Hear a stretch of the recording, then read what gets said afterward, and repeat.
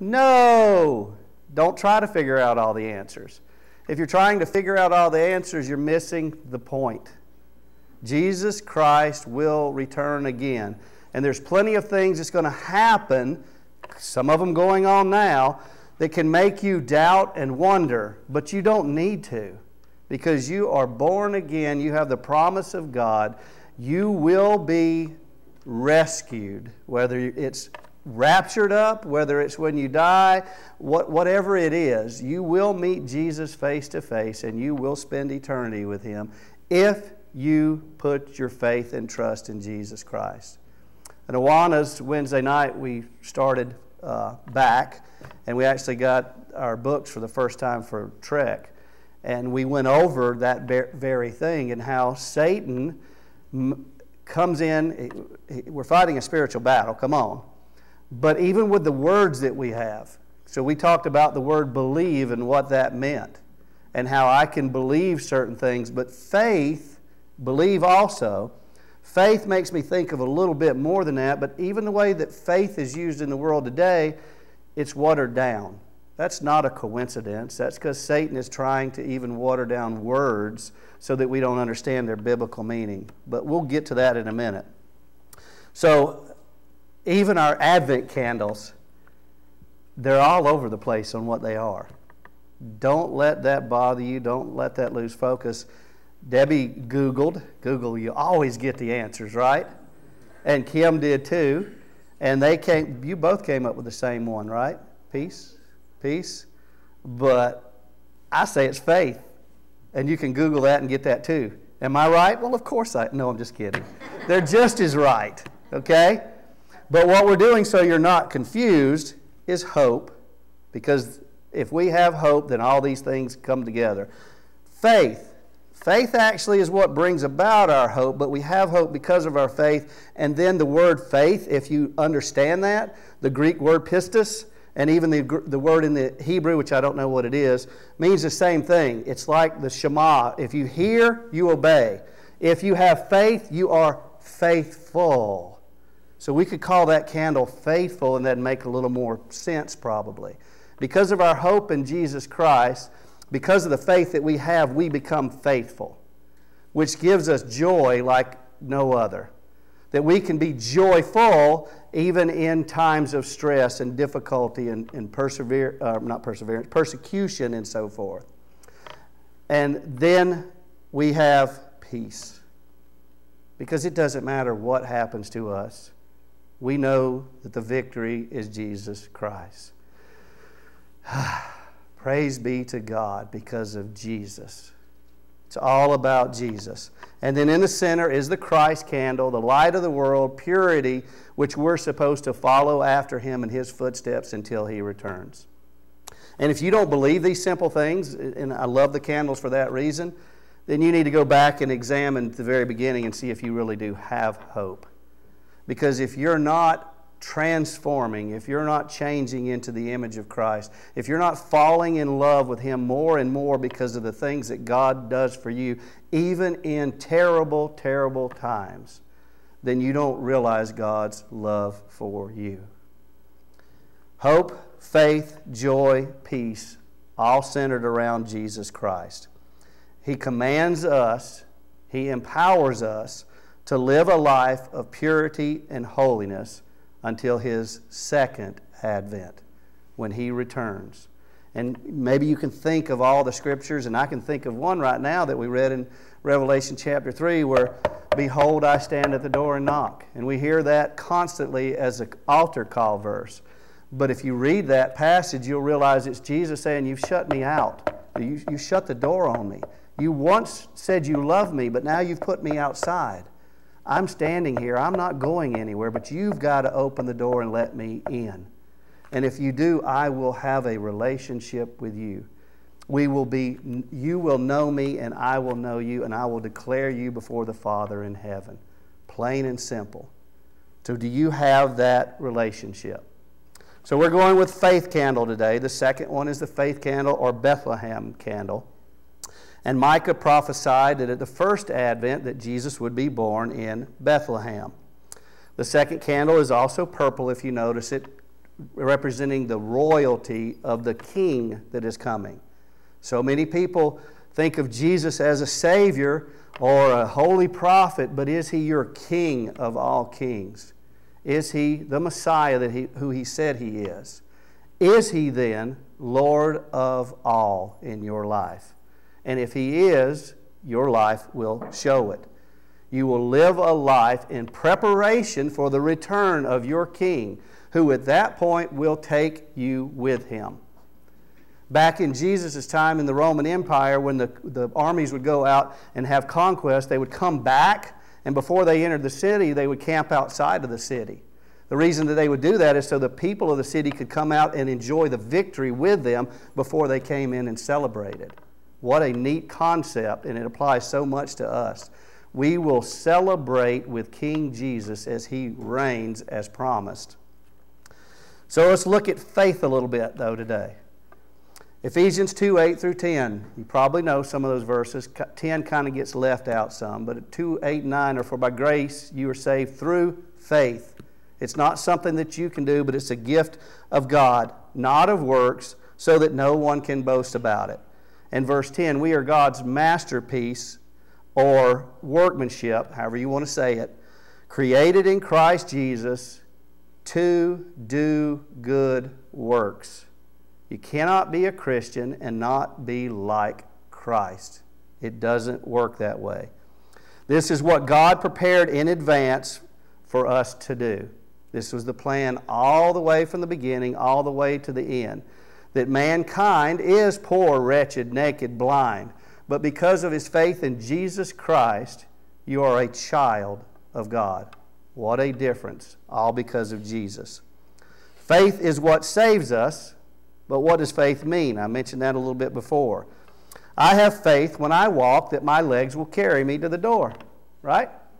I have faith when I sit down in a chair, that chair will hold me, correct?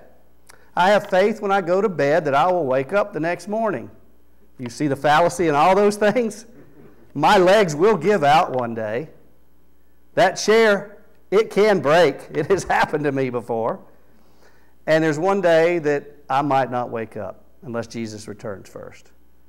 But I put my faith in all of those things. But that's watering down what the biblical definition means.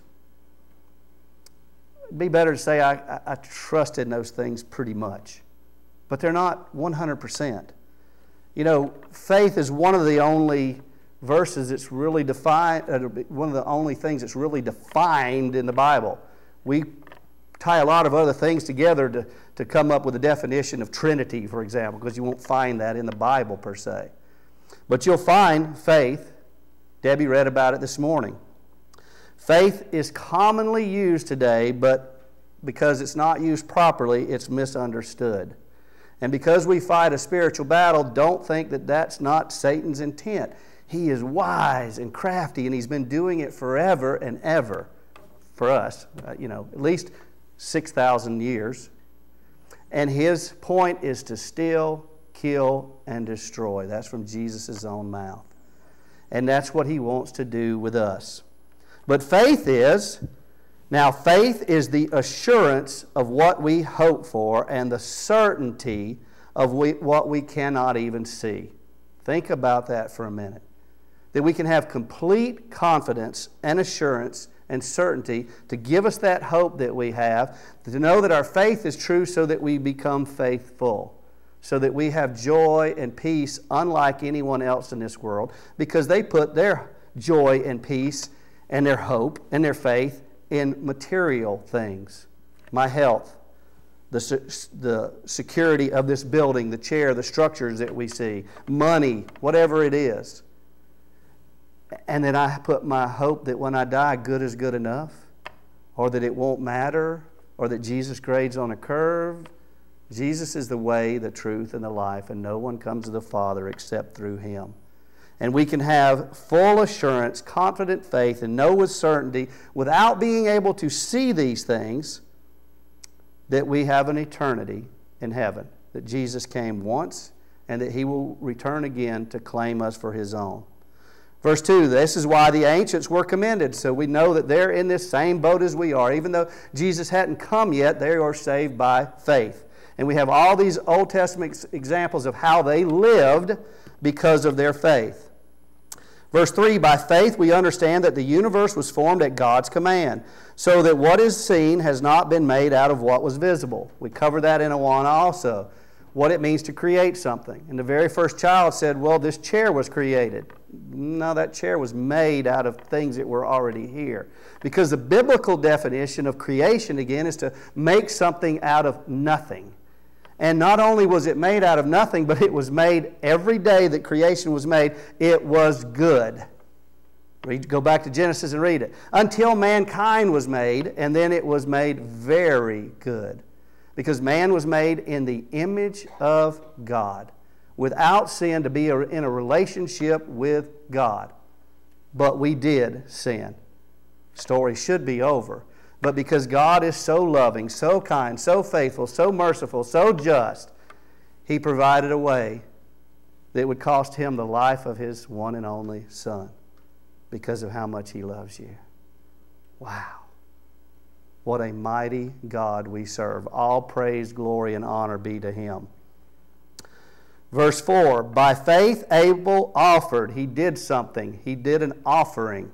He offered because he understood that if he was a created being, that he had an obligation to the Creator. He offered God a better sacrifice than Cain did. By faith he was commended as righteous when God gave approval to his gifts. So there's an obligation, there's something that's done, there's a commendation for it, and that is righteousness. And by faith he still speaks even though he is dead. This is eternal. Nothing can take your hope or security away from you. Verse 5, by faith Enoch was taken up so that he did not taste death. He could not be found because God had taken him away. For before he was taken, he was commended as one who pleased God.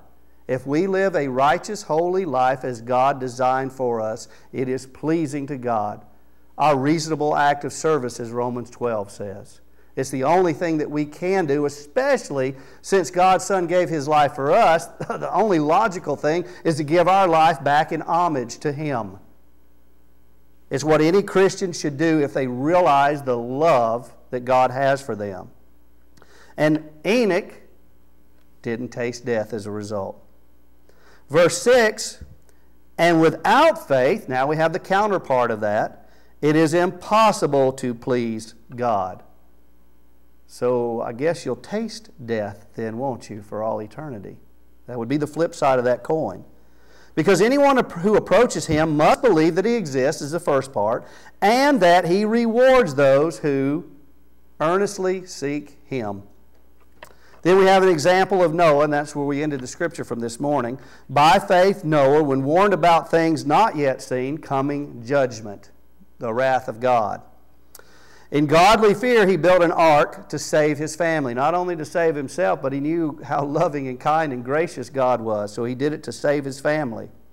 By faith, he condemned the world and became an heir of righteousness that comes by faith. Oh, there's so much in this scripture here. He condemned the world because of holy fear. Fear is the beginning of wisdom. Not that he was fearful of punishment, but he knew who God is. I didn't say was, is. And who God will always be. And He deserves worship and praise from every being that we can even fathom, because they're all created beings. And we see that when we get in Revelations 4 and 5, where John's in the throne room of God. Did you think about that? Man standing in the throne room of God. And he sees other men there, elders, and he sees other beings that he can't even describe, let alone he can't describe the throne room or anything else. And you can spend all your time trying to focus on what these things mean, or you can sit there and say, wow, man is standing in the throne room of God worshiping Him. There's the point. And we will be there if we believe, just like John was taken up, because he had to see the things that were going to come until mankind reigned with Jesus and God in heaven. Wow. He condemned the world Noah did, and became an heir. What is an heir? Someone who gets everything that the king has, because he's more than likely his child. In this case, definitely because you're God's child. Faith is a lot more than assurance of something. It's a lot more than a mindset, but it begins with the mind and leads to the heart, just like you can put it together from Scripture all over. And then that heart process transforms and changes your mind so it changes your behavior. Quick summation of what should happen to you if, in fact, you are born again. And Jesus told Nicodemus, it doesn't matter how much religion you have, how much knowledge you have of the Bible, how much faith you have in other things like your security because of your heritage or because you go to church or because you're a good person, those things you can't put your trust and faith in. The only thing that you can put your trust and faith in is Jesus Christ, because He is who He says He is. He is the Son of God, the chosen one, the Alpha and the Omega. You see all these names from Revelation. And those names tell who you are in Jesus Christ and help you realize how you should react and live as a result. It produces a life based on faith that becomes faithful. Same Greek word, pistis. A life that gives you hope because of your faith, so you become faithful, brings you joy and peace, and then others see that and they're drawn to Jesus Christ. And maybe, just maybe, as Peter says, you'll be given an opportunity to tell them the hope that is in you, if the hope is in you. James says this in chapter 2, starting in verse 14. What good is it, my brothers, if someone claims to have faith but has no deeds? It has to be a living, breathing faith. Can such faith save them? James doesn't say it here, but I'll say it. No. It's a rhetorical question. He goes on to say that, but it's not written right there. If you have faith that doesn't lead to actions, just think what Jesus said to many on that day. Depart from me, I do not know you. And their claim was, wait a minute. The whole world looked at us and said, we're saved. We did mighty works in your name. We even cast out demons in your name. Everyone thinks we're saved. Jesus said, not me. Depart from me, I don't know you. Because see, Jesus came to offer salvation if we'll believe and trust in Him. And when He returns, He will either bring eternal life or He'll bring eternal death. Plain and simple. Can such faith save him? So James goes on to let you think about this. Suppose then a brother or sister is without clothes and daily food. If one tells him, go in peace, stay warm, and be well fed, but does not provide for his physical needs, what good is that? So too, faith by itself, if it does not result in actions, is dead. But some will say, you have faith and I have deeds. Show me your faith without deeds, and I will show you my faith with my deeds. You can't show the faith. It's another rhetorical statement again. You can't show your faith without deeds. And James continues to build upon that. You believe that God is one. Good for you, because even the demons believe that, and they shudder where you probably don't. Oh, foolish man, do you want evidence that faith without deeds is worthless? Was not our father Abraham justified by what he did? And if you keep reading in Hebrews 11, you'll see what he did, that God commended him for. By what he did when he offered his son Isaac on the altar. You see that his faith was working with his actions, and his faith was perfected by what he did. And the scripture was fulfilled that says, Abraham believed God, and it was credited to him as righteousness. And now we've got another promise, another name of a child of God. He was a friend of God. I'm God's friend. Not only can I approach the throne room like John did, but I'm His friend, His child. He desires so much to have a relationship with me that He would send His one and only Son to die for me. Does that not bring you peace and joy and hope that sets you apart from the world? If it doesn't, you don't understand it. That kind of love has to change your life. If you were drowning and you knew you were drowning and my son's over here and I tossed him a life preserver instead of you, that would go with you for the rest of your life, that I sacrificed my son to save you. If it didn't change you, then something's wrong. God did that for you because He loves you so much. And you have one life to show Him how much you love Him in return. As you can see, a man is justified by his deeds and not by faith alone. Verse 25, in the same way was not even Rahab the prostitute justified by her actions when she welcomed the spies and sent them off on another route? As the body without the spirit is dead, so faith without deeds is dead. James makes his point pretty clear. To use another illustration, and you may have heard it before, it's an old illustration, it's not my illustration. If you're at Niagara Falls and you see a guy going across Niagara Falls, maybe you've seen that before, on a tightrope, and he's pushing a wheelbarrow. And he does it several times, and you say, man, I feel confident. I have faith in this guy that he can push this wheelbarrow across. Then he gets his assistant in there with him. And he pushes that person across the tightrope. And you're like, whoa, he's pushing somebody now. Man. And then he asked you, will you get in the wheelbarrow? Oh, I guess your faith just became not faith, didn't it? Because there ain't no way I'm getting in that wheelbarrow. Right? Do you have faith in Jesus Christ? What's going on in your life right now which is challenging your faith? COVID, election, what? Deaths, what? God is in complete control and He loves you to death. The death of His one and only Son. Do you have faith to get in that wheelbarrow and let Him push you wherever it goes so that you can get to the other side safely? I'm going to mash these verses together that we read from Ephesians and Hebrews and James. It is by grace that you're saved through faith. Now, faith is the assurance of what we hope for and the certainty of what we do not see. This is what the ancients were commended for. By faith, they lived for God. Their actions proved it. By faith, Noah, when warned about things not yet seen, he lived out his life in faith by what he did.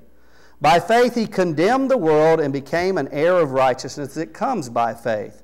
What good is it, my brothers and sisters, if someone claims to have faith but has no deeds? Can such faith save them?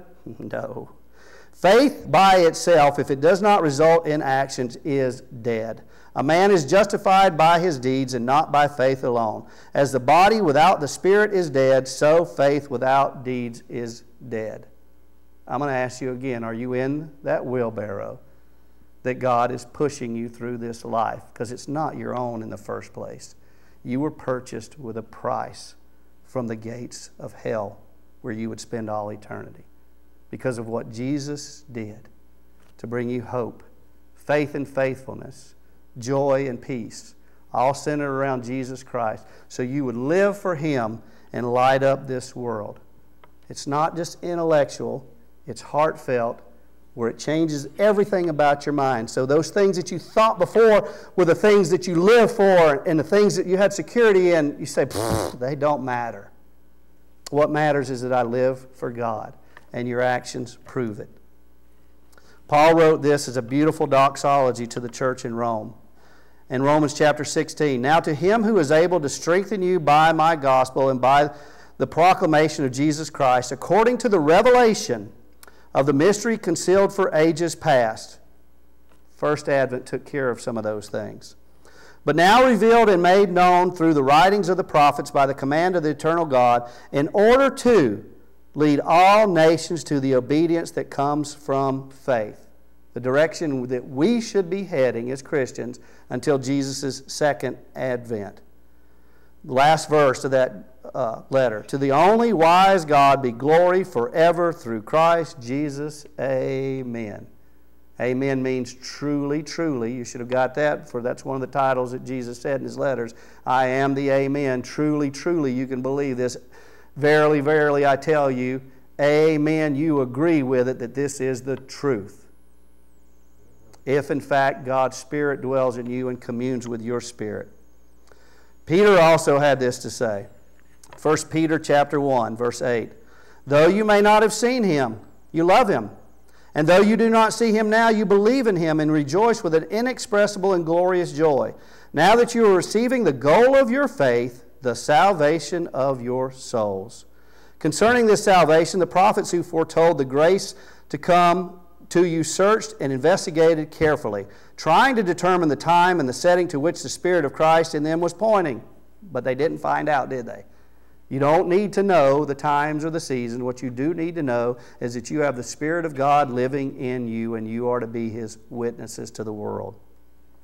Verse 12, it was revealed to them that they were not serving themselves, but you, when they foretold the things now announced by those who preach the gospel to you by the Holy Spirit sent from heaven. Even angels long to look into these things. Therefore, because of these things, prepare your minds for action. Be sober-minded. Set your hope fully on the grace to be given you at the revelation of Jesus Christ, when He comes again. As obedient children, do not conform to the passions of your former ignorance, but just as He who called you is holy, so be holy in all you do. For it is written, be holy because I am holy. Now let's apply that to Revelation, since you all read it this week. In Revelation chapter 1, it starts this way. This is the revelation of Jesus Christ, which God gave Him to show His servants what soon must take place or come to pass. He made it known by sending His angel to His servant John, who testifies to everything that he saw. This is the word of God and testimony of Christ Jesus. Blessed is the one who reads aloud the words of this prophecy, and blessed are those who hear and obey what is written, because the time is near. Now, you might not think it's near. Everyone thought it was near in the first part of the church history, and it's nearer today. Jesus Christ will return. And in Revelation, you get a blessing just for reading it aloud. I haven't been reading mine aloud. I guess I'll go back and read it aloud. And you get a blessing if you obey. 2 blessings promised there. Then you get 7 letters to 7 real churches. Then we went into the throne room of God. Chapters 2 and 3 are the letters. Chapters 4 and 5 are the throne room of God. And when first he's describing the throne room and the beings there, and that they're worshiping God. Second, he's describing who can open the seal on this scroll to see what is to come, so that we know what to expect. Not that we'll understand everything, but we'll know everything to expect, so that we don't lose hope and faith and joy and peace. Okay? But in those 7 churches, there's a little bit mention about faith. And then I'm going to have a video. After the video, I'll come up and we'll do communion together. In Revelation chapter 2, and this will tell us a little bit about how we know that we can have saving faith. This is the letter to the church at Pergamum, and then the letter to the church at Thyatira. In Revelation 2:12, to the angel of the church in Pergamum write, these are the one who holds the sharp, double-edged sword. The Word of God is Jesus. We can read about Him every single day in different translations, on video, reading ourselves, reading aloud, you name it. There's no excuse. Driving in your car, wherever, there's no excuse that you're not hearing the Word of God. I know where you live, where the throne of Satan sits. Yet you have held fast to my name and have not denied your faith in me. Is that true of you?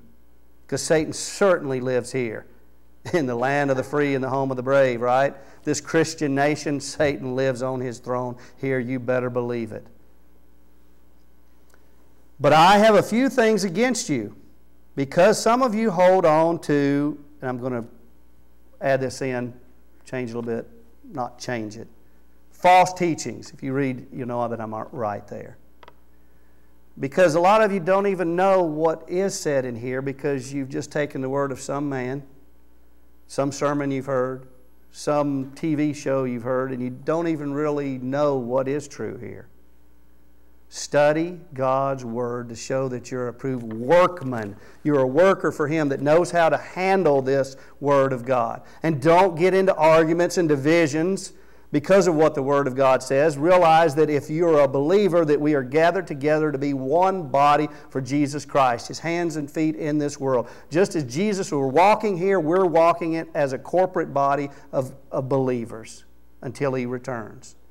We should look like Jesus. Not be distracted, not be divided, not be focused on other things, but look like Jesus. Therefore repent, otherwise I will come to you shortly and wage war against them with the sword of my mouth. This will condemn you also. It says if you are a believer, if you are Jesus' friend, if you are His brother, you will obey His commandments. And the world will know that is real because of your love. Plain and simple. To the angel of the church in Thyatira write, these are the words of the Son of God, yes, whose eyes are like a blazing fire. He sees everywhere and He permeates and tells what's true or not. Whether you will be refined and made pure or whether you will not be. And whose feet are like polished bronze. Now, I'm just giving you a brief explanation, but you can go back and see what bronze means and everything else.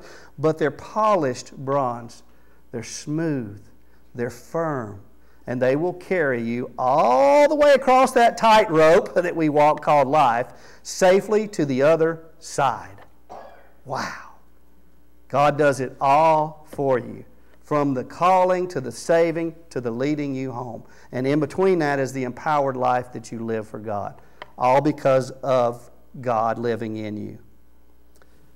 I know your deeds, your love, your faith, your service, your perseverance.